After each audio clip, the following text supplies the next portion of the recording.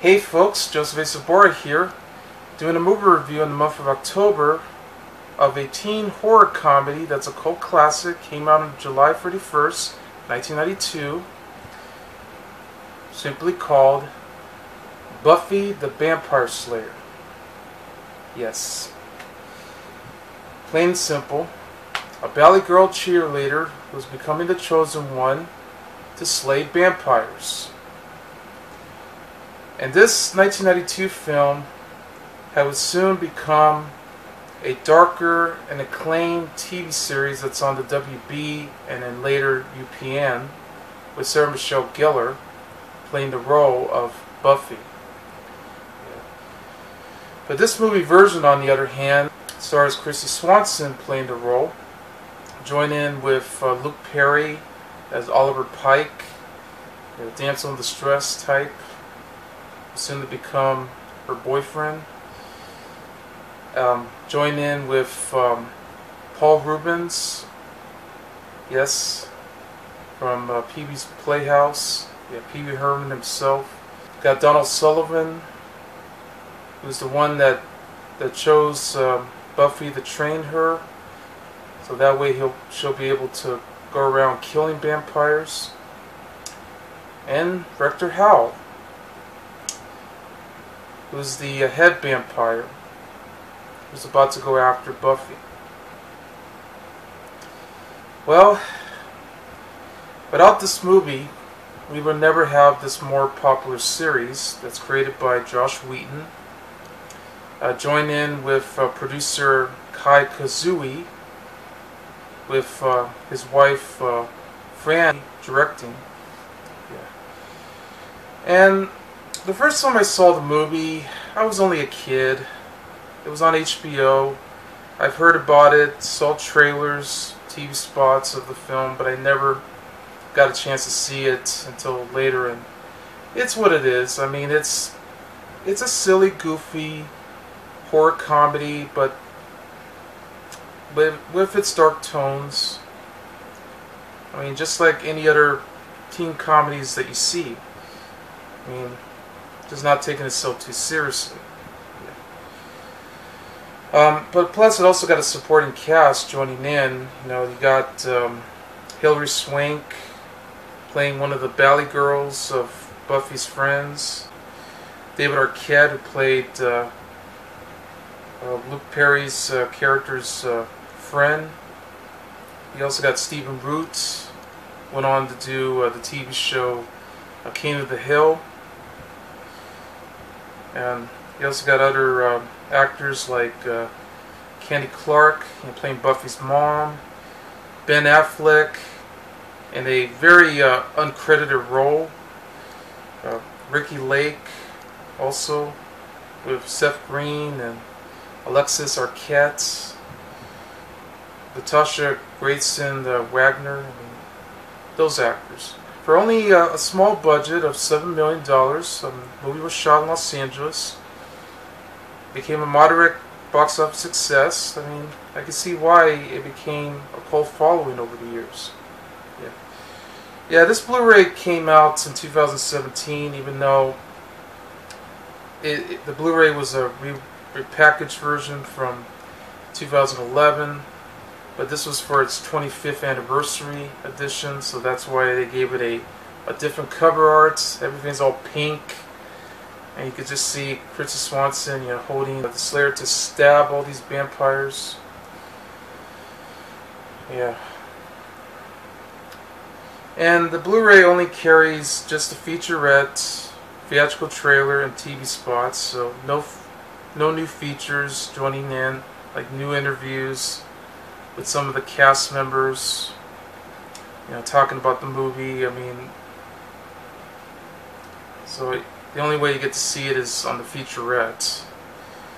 But this is the best you can do. And yes, it does come with a digital copy, which I already used of course. Yeah, and this is what the cover looks like for the Blu-ray.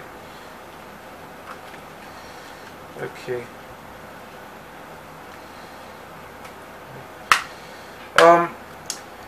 and I really enjoyed it. I thought it was just what I expected. And I saw the TV series later on when it aired on the WB, and then later they played on UPN. Of course, I didn't watch the show very often, though. I only watched like just some episodes here and there, because I know most of the time I just watched like other shows that was on TV at the time. So I had a schedule here, because I was in middle school when the show came out. Well, I was still in elementary school, but then I later went to middle school, so then high school, and then all that. But it was a cool series. I mean, it was dramatic, as it turned out. A very dark tone. I know Michele Trachtenberg played Buffy's sister in the later seasons. That worked. I had other cast members joining in, like David Boneretz, who went on to do the TV series Angel, and then later Bones. And Allison Hannigan was in that show before How I Met Your Mother. But I know she was in the movie with Dan Aykroyd and Kim Basinger and John Lovitz, and comedy My Stepmother's an Alien. Yeah. So I knew who she was. By comparison with the movie, though, because comedies are subjected, I could definitely take the series more seriously, in a way. And I can see why it worked. I mean, Joss Whedon actually brought in the humor into it, but also brought in a serious tone to discover who the character was. I mean, when she started out in a whole different direction as a sophomore, yeah, she was spoiled, selfish, very popular, but nevertheless, she was chosen to go around slaying vampires. And she was doing that all this time during her high school days, before she became a senior. But the movie, of course, takes place when Buffy is a senior. So that means that she's going to have a new life coming ahead of her. And anyway, let's get to the film. It stars Kristy Swanson, best known for films like when she played Sam, Samantha in the movie by Wes Craven, The Deadly Friend. Yeah, she was also had her film debut in Ferris Bueller's Day Off, among others. Yeah, Luke Perry just recently passed away. Best known for playing Dylan in the TV show, the long-running series Beverly Hills 90210. Rutger Hauer also passed away. Always been best known for other films in his career, like Blade Runner, The Hitcher, Wanted Dead or Alive, Hobo with a Shotgun, A Split Second, among others. Donald Sullivan, he's also the father of Kiefer Sullivan. Yeah, he's been in movies like The Great Train Robbery, as well as The Puppet Masters, a different kind of Puppet Masters, by the way, the movie. He's also been in the movie with Sylvester Stallone called Lock Up. Oh, and of course the horror film Invasion of the Body Snatchers, the first remake from the 70s. Yeah, Paul Reubens, best known for playing Pee Wee Herman. Speaking of which, though, I mean, this would have been at the time when Reubens actually got arrested for indecent exposure. Yeah, because he was masturbating at a local porno theater. So it might have had happened like after he filmed this movie, his character, and then plus he had a small role in Batman Returns as the Penguin's father. So I guess in that sort of way, that was just something we didn't expect to see. But this was a cool role for him, quite different. Hilary Swank in her in one of her earlier roles. Yeah, long before she went on to do The Next Karate Kid, but then she went on to do Boys Don't Cry, The Affair of the Necklace, and among other films. Paris Bong, Michele Adams, Randall, Batinkoff, David Arquette, yes, went on to do all the Scream films, Never Been Kissed, among others. Also C Spot Run, that comedy. Stephen Root, King of the Hill. Natasha Gregson Wagner, the daughter of Natalie Wood. Not to mention the actor Richard Gregson, and I believe Robert Wagner, for that matter. And I know she later went on to do the film called Two Girls and a Guy with Robert Downey Jr. Candy Clark, yes, Candy Clark from Q, The Winged Serpent, along with Blue Thunder and The Blob, 1988, the remake. Yeah, Ben Affleck went on to spot a future career in him with films like the Kevin Smith movies and all that. Ricky Lake, yeah, from the John Waters films such as Hairspray and Serial Mom. Seth Green. Yeah, been in many stuff in his career. Doing Robot Chicken. Appeared in the Austin Power movies.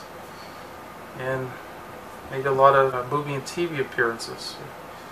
Alexa Arquette, no longer with us. I know he was in Pulp Fiction, as well as The Wedding Singer. It's written by Joss Whedon, who spawned a career, the one who created Buffy, and also went on to write the movie Alien Resurrection, and also did the series Angel and Firefly. And of course, he also directed The Avengers, Marvel's The Avengers, that is. And it's directed by Fran, Rubel, Kuzui. The movie begins when we meet Buffy Summers, a high school senior who's a ballet girl cheerleader at Emory High School in Los Angeles, California, played by Kristy Swanson, who her main concerns was to go shopping, hanging around with her best friends, you know, with their rich and snooty attitude. Yeah, all of them were played by, yeah, like Kimberly, Hannah, Nikki, Jennifer, and even Cassandra, played by Hilary Swank, Paris Bong, Michele Abrams, and Natasha Gregson Wagner. And she also has a boyfriend named Jeffrey, played by Randall Batinkoff. So, yeah, they go around at a local shopping mall, which is actually shot in Burbank, California, which is now known as Burbank Town Center, Media City Center. Then they went to go to a local movie theater to, watch whatever movie they are. They actually bumped into two young guys, Oliver Pike and Benny, both played by Luke Perry and David Arquette. Yeah, they were the ones that they were talking on screen, even though they were chatting around too. They would later meet at a local bar too. During that one day at school, she was approached by an old man who's the Watcher, known as Merrick, who's played by Donald Sullivan, who she actually bumped into earlier at the shopping mall, just getting into the elevator. He informs her that she's the chosen one, known as the Slayer, destined to kill vampires around. It's his job to guide and train her, doing all these acrobatic moves, because I know she does do her tumbling. After all, she is a cheerleader. Does all these cheerleading tryouts with her friends.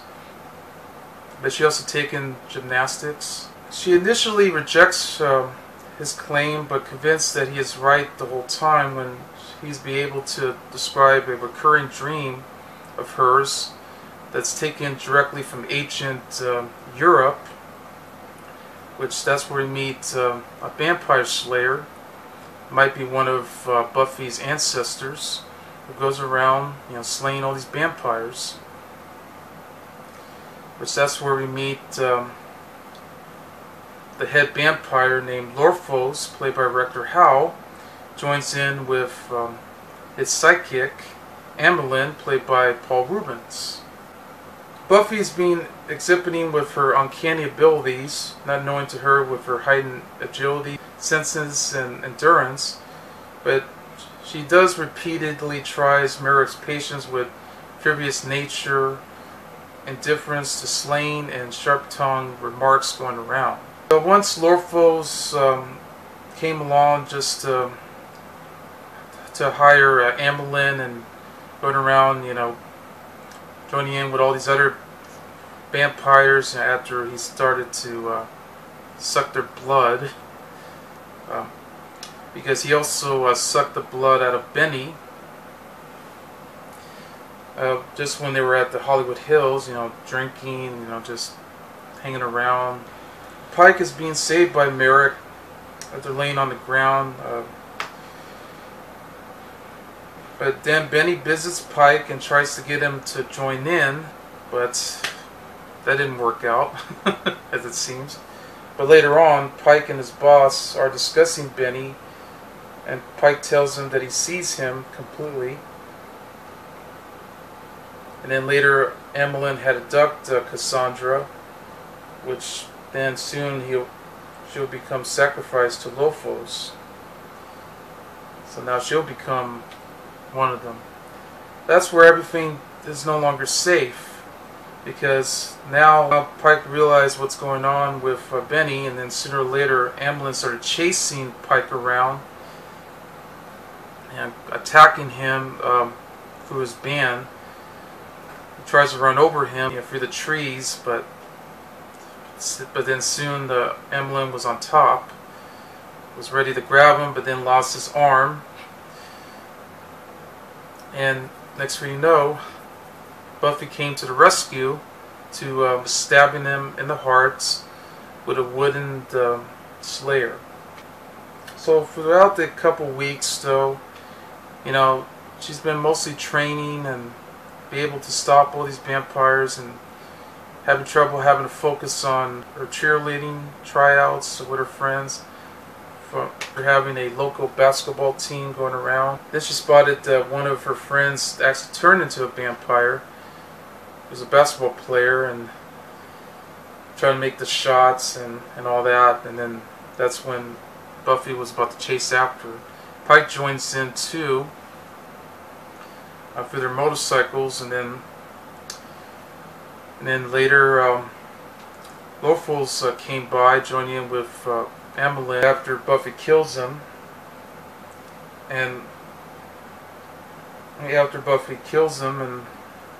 joining in with Pike, because Pike was up there saving the day, trying to save her butt and everything. That's when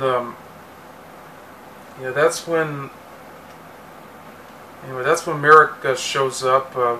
Because they went up at the Pasadena Rose Bowl where they were setting up for these. It was the Rose Bowl lot where they're setting up all these floats. Because pretty soon, when it's New Year's, they'll be able to show up for it. Well, Merrick got killed. Got stabbed in the heart. Got stabbed in the chest by Lorphos. He threw his own knife, which of course the same knife that he actually threw at Buffy. Just when she captures it and she does that line, "You threw a knife at my head," and then he said, "And you caught it." Also punches him in the face too, and she says, "I never punched someone before. I didn't even break a nail."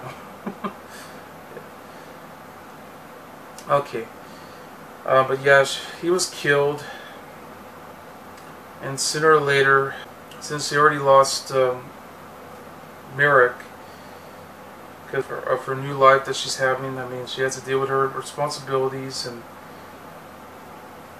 she became very emotionally shocked, neglecting her Slayer duties, and also to note that, yes, it was going to be a high school senior prom coming up, and I wasn't so sure if this was going to happen.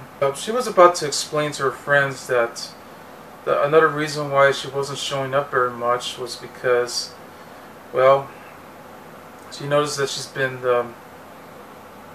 been doing her slaying duties to stop all these vampires, but they wouldn't believe her, and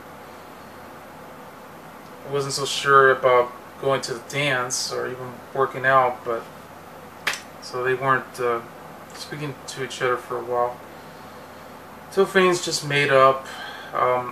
Once the senior prom dance arrives, so that's, she had a prom dress, dressing up.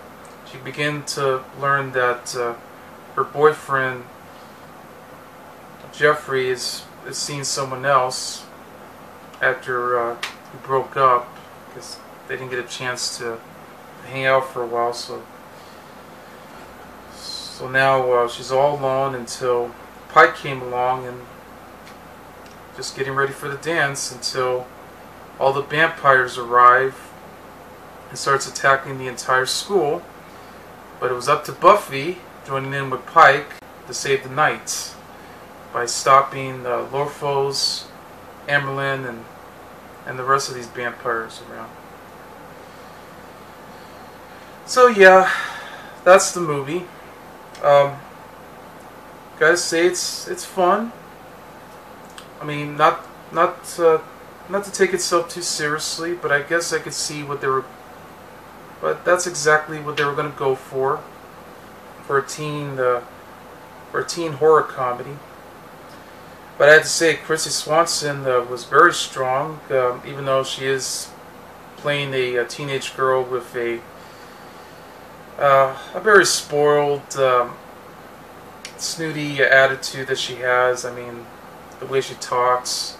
I mean, because she's the kind of bally girl that you have to deal with. I mean, but next thing you know, I mean, she, with all the training coming from the Watcher, Merrick, played by Donald Sutherland, she now becomes more stronger than ever before. And the fact that she started doing all her tumbling, doing all these acrobatic moves, the flips and well, mostly flip-flops and all the high kicks and stuff. I mean, she really got in her. I mean, even with her attitude. And Luke Perry was great as Pike. I mean, at first, they didn't get along, as it turned out, but he did become the damsel in distress. So it's sort of like a role reversal right there. But it worked in a way. But I thought he was great in the movie.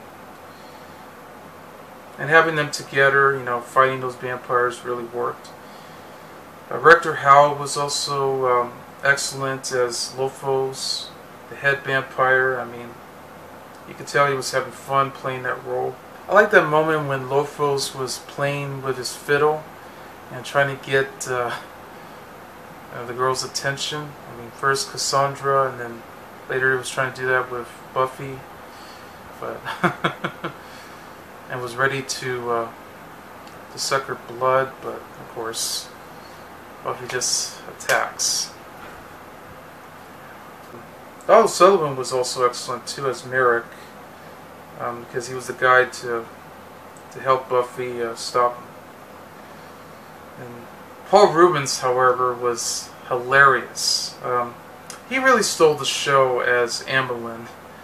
Definitely. I mean, I love the funny moment where when he got stabbed by Buffy with a ruler, he keeps doing all of his dying acts, grunting a lot, and like he was ready to die, but he just keeps on going and going on and on and on. Does have a lot of funny dialogue that he went into. So this is really this is the character that he was really born to play to after playing Pee Wee Herman a lot. I mean, it really shows that he can actually do something like that. As for the rest of the supporting cast, I mean, you know, it's great to see them in their earlier roles, like Hilary Swank, for instance. Yeah, just playing basically a bit of a dimwit at times, but of course that's what she. But so was her friends. I mean, they were all ballet girls. And you got Stephen Root playing the principal, who goes around, you know, giving everyone detention and does his job very well. Got Kenny Clark playing Buffy's mom. I mean, it only shows up in certain scenes. David Arquette was also fun too to watch. I mean, he plays Benny Jacks, the Luke Perry's character, Oliver Price's best friend, and it looked like he was really having fun when he becomes a vampire. So, wow. But back to Buffy, though. Yeah, I mean, she was very tough. Even she has her awesome moments too, where she actually takes out one of those bulletin board pins, and she actually puts it in her mouth and spits it while she was at the principal's office, and actually kills a fly. And she does all these awesome moves here and there, and he stabs all these vampires, everything. I mean, this was a tough but great role for her. I mean, before Sarah Michelle Gellar joins in. Yeah. But I always love Kristy Swanson, though. And yes, it's all shot in Los Angeles. I mean, the movie was actually shot at John Marshall High School, with the gymnasium being shot at University High School in West Los Angeles, and all these other locations. And not to mention, this movie was made for a small budget due to the popularity of Luke Perry, playing Dylan in Beverly Hills 90210. And this was actually produced by Dolly Parton's production company, Sand Dollar, with Kyle Kuzui's production company, Kuzui Enterprises. So they joined in with Josh Whedon. I mean, he wrote like a lot of tremendous dialogue throwing in, and the actual setting of the story. The story, however, is exactly as we expected,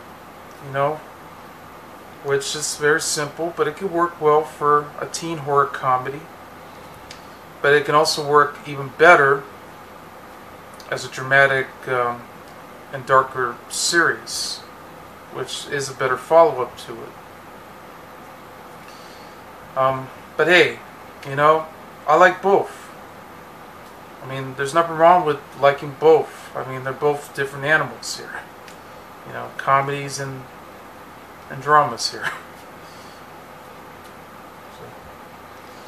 And there's nothing wrong with that, because I like both of them. Silly, goofy, but with a dark charm to it, and it's also a guilty pleasure too. So that's why I enjoy the film Buffy the Vampire Slayer, the horror comedy with a lot of bite and slaying too. And I give the movie 4 stars. I'm Joseph A. Sobora, and I'll see you later. Bye.